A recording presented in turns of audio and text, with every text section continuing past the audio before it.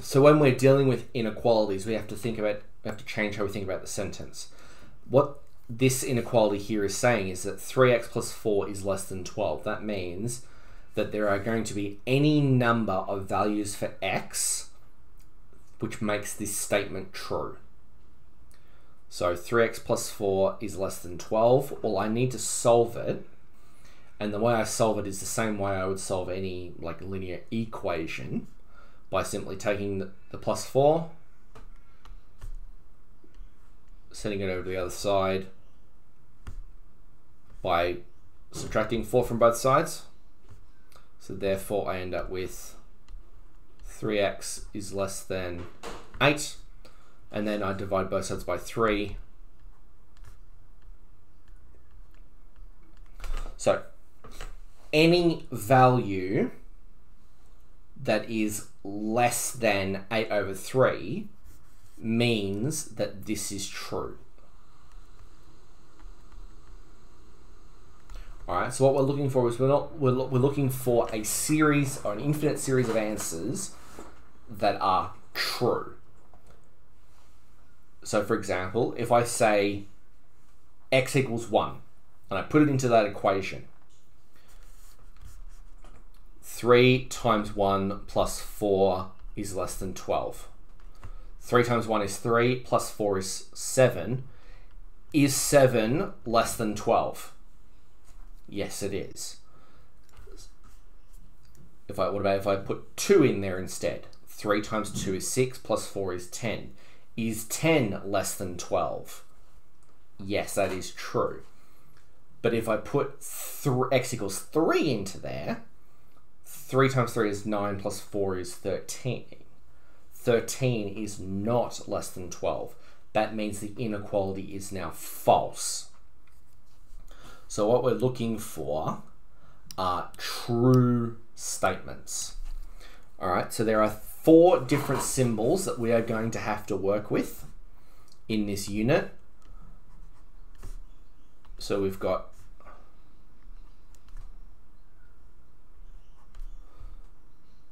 these 2 here. Now, what you have to remember is that the 2 points are opening up towards the larger of the numbers. So x is less than 8 over 3. If I were to swap it around, then I would be saying x is greater than 8 over 3. All right. So in this case here, it is the left is less than the right. The left is greater than the right. So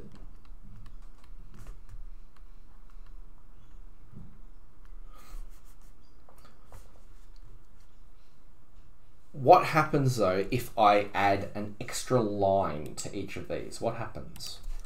So if I take this one here and I put a line here, or I put a line there, what does that change the meaning to?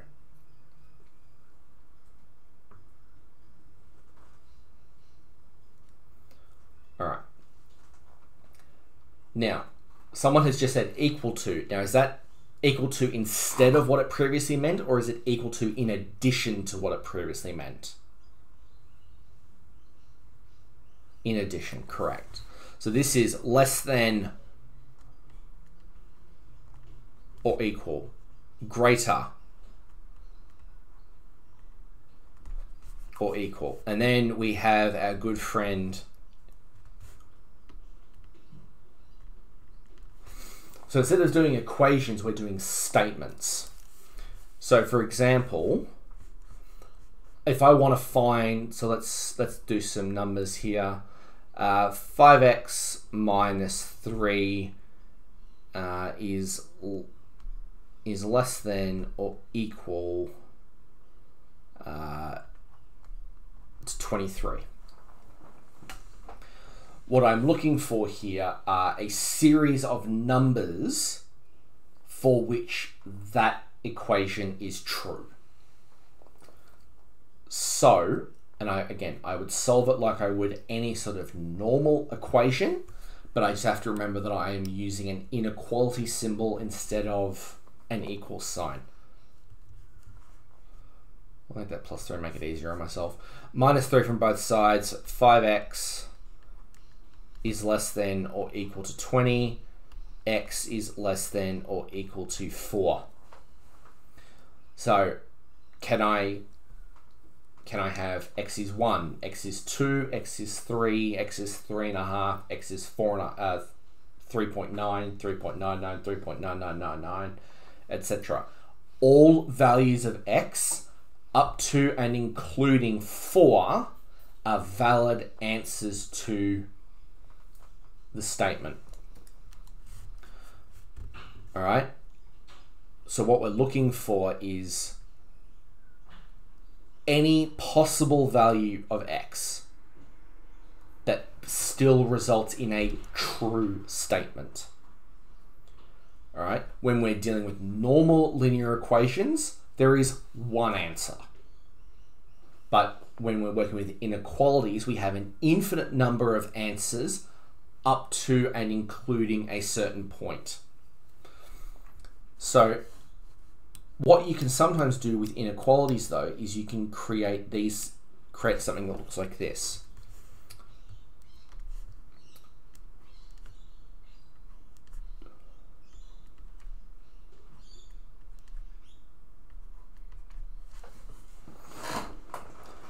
So it is x, but it's sandwiched between two. It's part of two inequalities. If you were to write that out as an English sentence, what do we have here?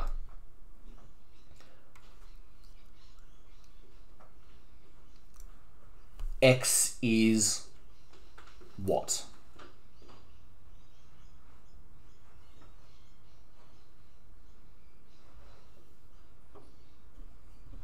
So in the chat, please have a go at writing out the full sentence that goes with what I've just written there on the whiteboard.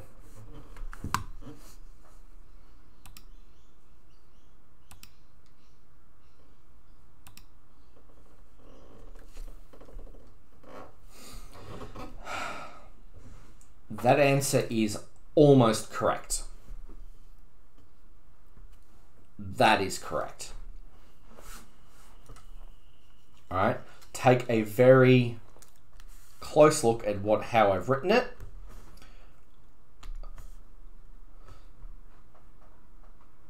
Yep. So first things first, let's look at this one here.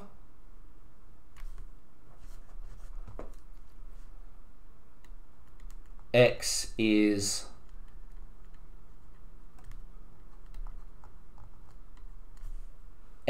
greater than 2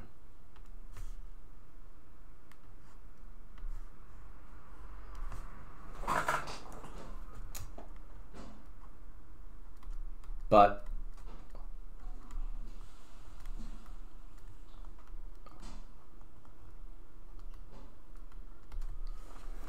less than or equal to 7. All right, so there are two inequalities in there that both have to be, there's two relationships in there that have to be included. So x is greater than 2, but it's less than or equal to 7. So is the number 2 a valid answer to that inequality? No, because x is greater than 2. All right, so I can have 2.1 or 2.01 or 2.001 or 2.000001, etc. But I can't have 2 as a valid answer. I can have 6, I can have 6.9, I can have 6.99, I can have 6.99999, I can have 7.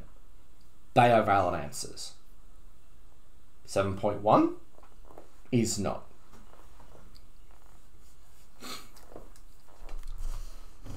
So where this comes in visually, though, is when we have what are called number lines. So I'm going to do a very, very poor job at trying to draw a number line using my on-screen ruler.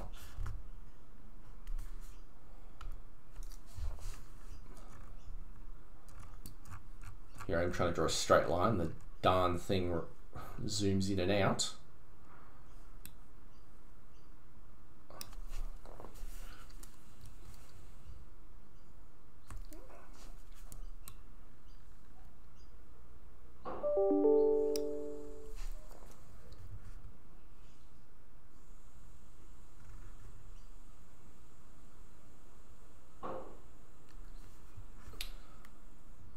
Let's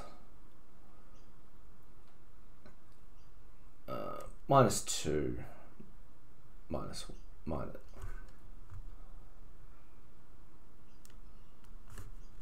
1.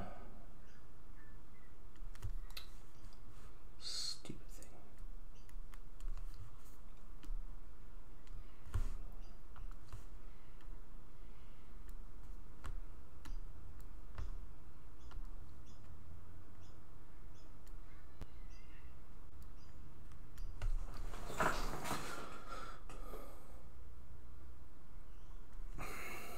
Why is this not working for me?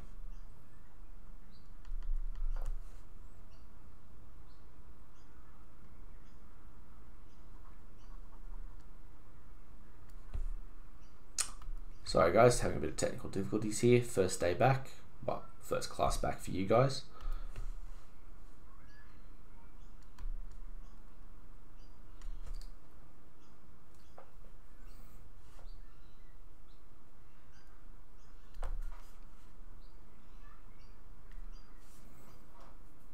That is incredibly frustrating.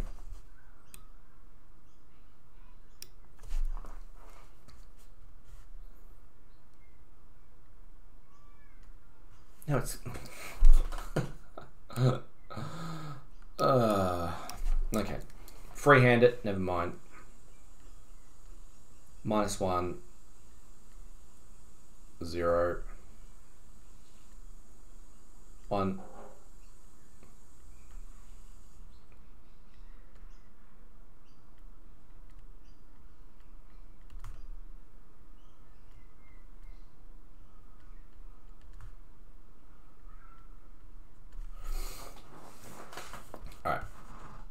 So really dodgy number line here. Obviously not spaced out properly because my ruler doesn't want to bloody work. But we can represent, for example, this inequality up here on a number line. So what we have to do is we have to look at the types of symbols that we're using. A greater than symbol we can represent with an open circle. A less than or equal to symbol we represent with a closed circle. So we color that in. And then of course we connect the line. So if it's less than or greater than but not equal to, it's an open circle. But if it is inclusive of that number, we include it. We color it in. So what I've got there, 2 is greater than, or so x is greater than 2 but less than 7 or equal to 7 will be represented on a number line with an open circle over the 2 and a closed circle over the 7. Now, depending on the type of book, or the book, or the person writing the exam, etc., sometimes they will have the symbols, like it'll be like right over the top of it. Obviously, I'm exaggerating these dots for the video here. They're obviously a lot smaller on the actual textbook. But we can represent inequalities using the same thing. So, you are going to be asked to construct some number lines. But before we do that, I need to give you one more example. What if I don't have a double-pronged inequality like the one that we just did? What if it is instead just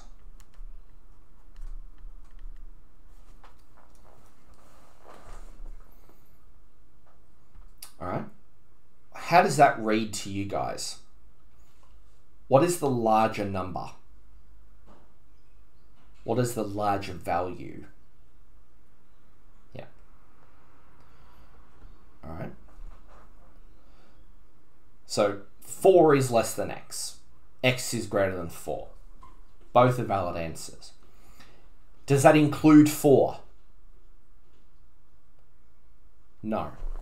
So if I were to go onto my number line in green, am I going to use an open circle or a closed circle? I'm going to use an open circle. All right. And then which direction am I going to draw the line? To the left or the right?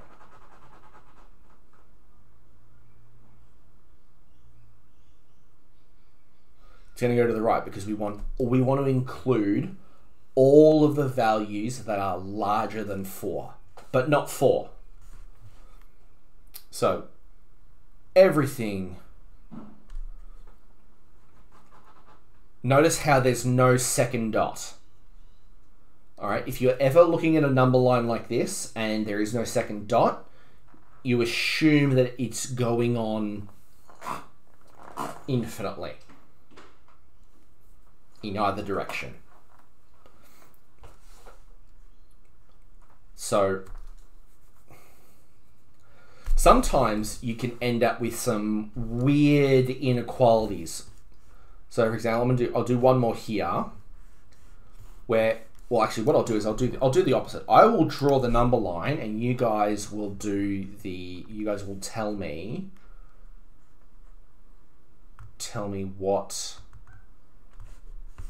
what it is. Let's do it in, I'll get rid of that too.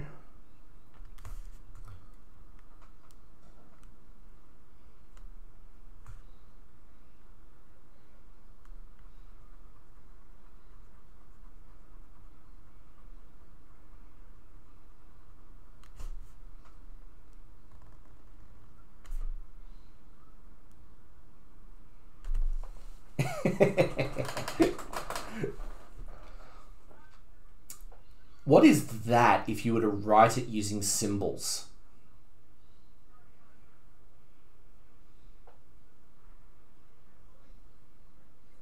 If you were to write it using symbol notation, which is what we've been doing before with the little, the open, what does that look like?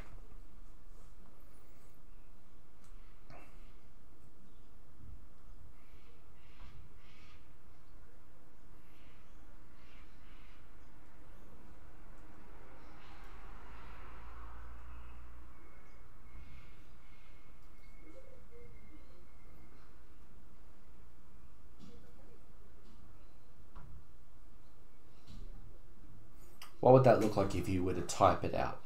Just a reminder, you can find the less than down. Doing less than or equal to, you can't really do on your keyboard straight away. You'll have to find the button for it, or find the shortcut code for it. But your comma and full stop buttons, if you shift, you can press and do those buttons that way. Or you can write it in the chat as a sentence, please.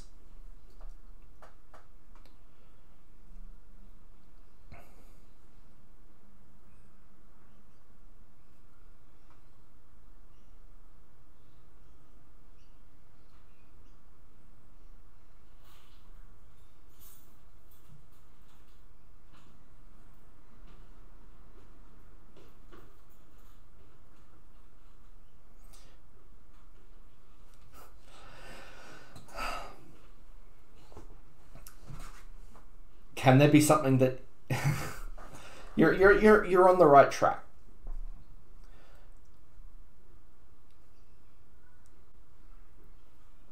It's not less. X is greater than 6, but it's also equal to 6. 2 is less than x. No, x is less than 2. All right.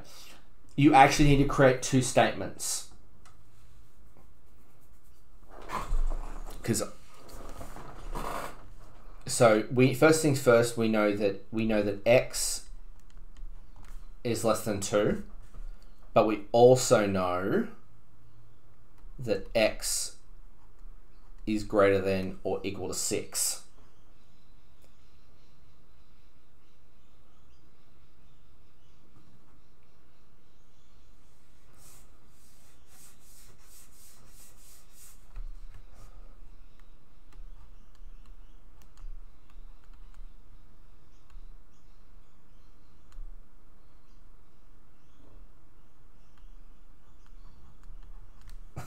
That makes no sense, because that's implying that x is both at the same time. All right? I would not do it like that, because you're logically saying that 2 is greater than 6. I would do it as 2 separate statements.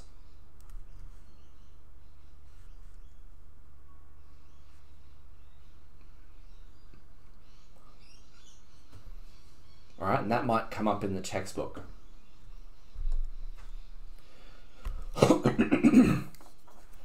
One more example, then I'm going to set you off to work. Whoever is doing the GAT tomorrow, you have a quick assembly at 3:10 today. Check your emails.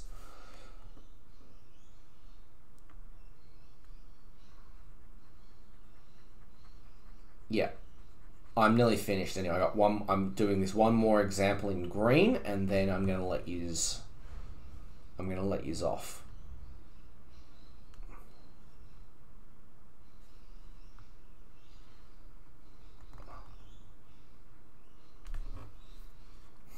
All right. What's the inequality that goes with the green set?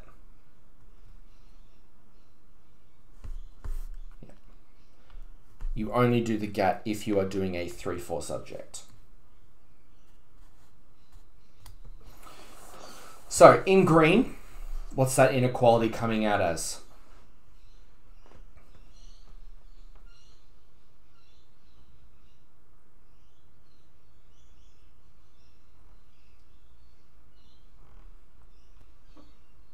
X is greater than or equal to 0. That is true, but it's also it's a two-parter.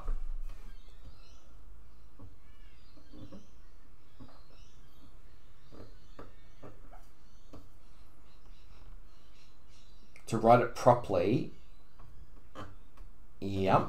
Now put them both together in one statement.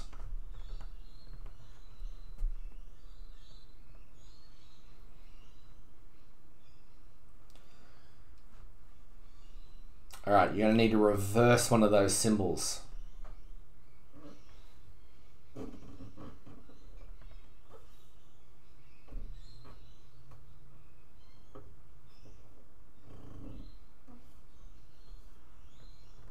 Yeah.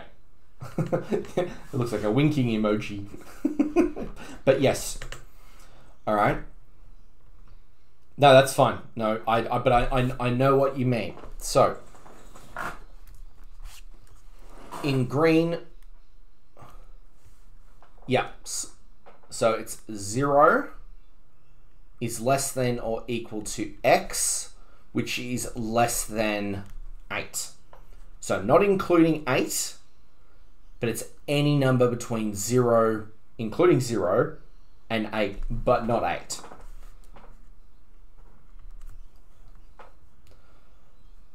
All right. Heather, do you want to try and explain where you got those symbols from? You can insert them in Microsoft Word, I believe, and then just copy them over.